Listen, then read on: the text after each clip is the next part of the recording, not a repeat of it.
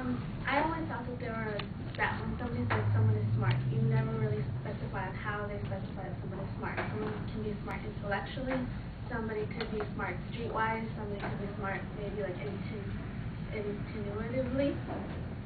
So I chose the quote, "When the going gets tough, the smart get lost." I wanted to show examples of this quote in 3 different experiences that I've had in my life with different friends of mine and different kinds of smarts that they had. I had this friend in high school, her name was Sarah, and it was so hilarious because she was really, really book smart. Like, she knew everything, and she got so excited because she got an acceptance letter to go to Pepperdine University. And she showed it to one of our teachers, and we started laughing, and he said, "Well, did you know that they're going to change it to Salterdine?"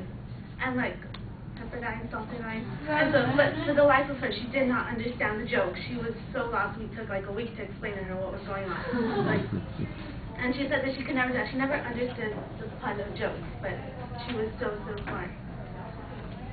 Another example that I want to try is street smart, where I had this group of friends, and they would always they lived in the really nice part of Santa Monica, and I knew them because my cousin lives there. And so one day we were going to have a party, and so we needed to go to downtown LA to go get this stuff really cheap. I was like, I know this place, we can go get it really cheap.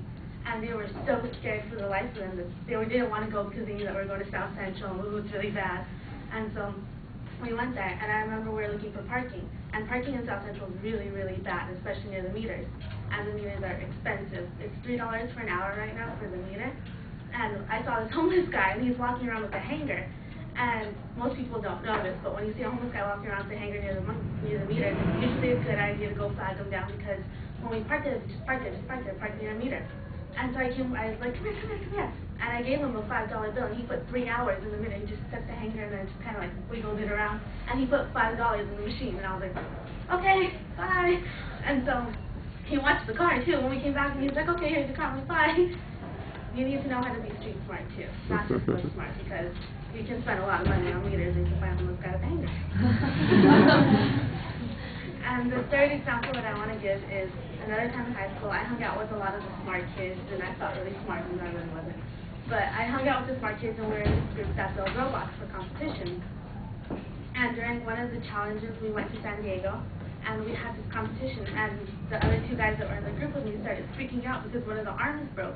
And they're both at UCLA doing engineering right now, and they're so smart, and they started freaking out because one of the arms broke, and they didn't know how to fix it, and everything was like going wrong, they didn't have the right resources. I'm like, chillax. Just like, they were so involved with the thing that they couldn't even see the solution that was right in front of their eyes, that we just we started looking around for the different girls. There were a lot of girls at the competition, so we started asking all the girls, hey, do you have any nail polish with you? Do you have any nail polish with you? And lo and behold, one of the girls did have a bottle of nail polish, so we just kind of like nail polished on, it was fine. So sometimes you really need to just look at the essence of the problem instead of seeing everything that's around you. So that's why I chose, when the going gets tough, the smart get lost, because more times than not, that's really true.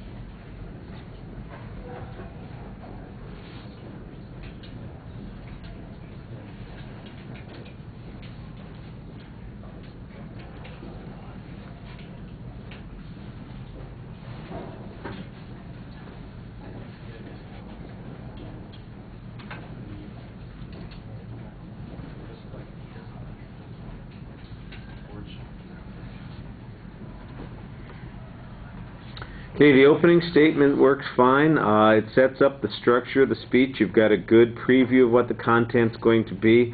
I like the examples that you had in the body of the speech. I wasn't quite sure how it is that you nail polish an arm back on a robot. That seemed a little confusing to me, but apparently it's very obvious, so You know, sometimes we just don't see those things. The presentation issue, and like I said, I don't know. The presentation, everything's pretty solid. You project well. We can hear you. There's a very fluid presentation. I didn't think that you had hesitancies or too many interjected pauses.